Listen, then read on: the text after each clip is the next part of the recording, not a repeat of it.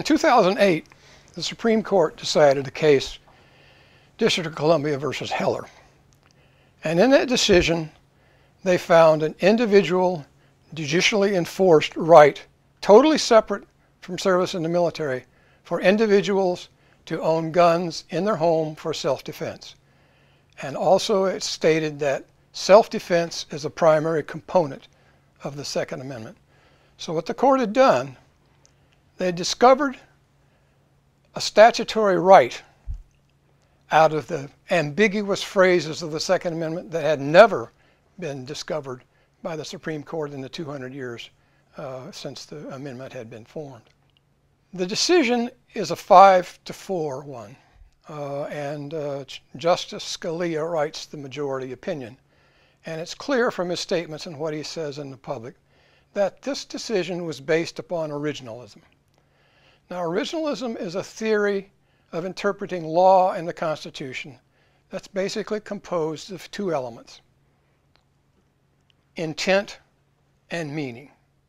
Scholars who focus on the intention of the founders do just that. That's their focus. That's what they view as to be important.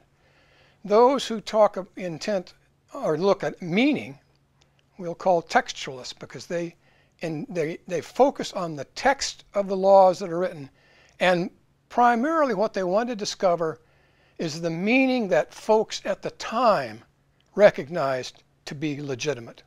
Well, what we must understand is the validity or legitimacy of an originalist interpretation rests entirely and completely upon the legitimacy, value, and sophistication of the historical research upon which it rests.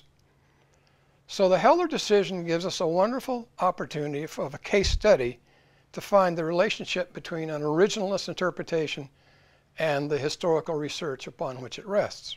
Scalia, in his decision, claims that the crafting of the Second Amendment is of dubious interpretive worth.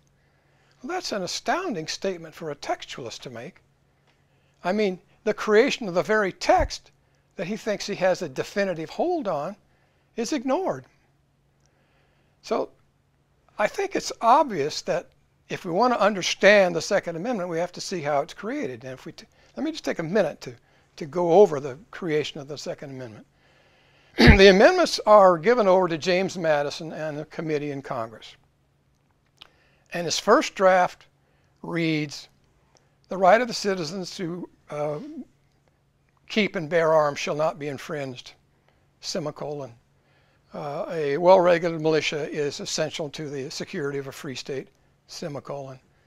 And those religiously opposed in principle will not be forced to serve in person." Well, when this goes to the full House, there are changes made. First of all, the first thing they do is eliminate that proviso about religious qualms. Why do they do that? Because they're afraid the central government will determine who is religiously opposed and disbar them from serving in the militia as a means of disarming state militias. There's that problem between the central government and the states. Next, Congress reverses the order. It begins with a well-regulated militia, comma, the right of the people to keep and bear arms shall not be infringed. And they add to the militia composed of the whole body of the people. You know, a textualist believes that every word in the amendment is important.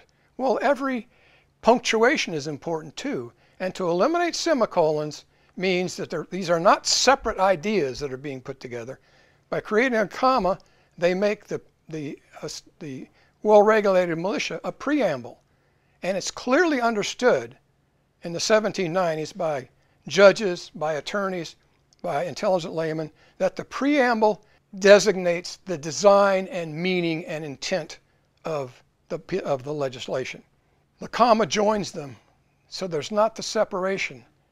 They're all a part of the same whole. One can't exist without the other. Now, when this goes to the Senate immediately eliminates the phrase composed of the whole body of the people. Now that's vitally important. If a textualist believes that every word in the amendment is significant, words that are there and are then taken out are significant too, because the Senate had a clear option to leave that phrase in or take it out. They chose to take it out.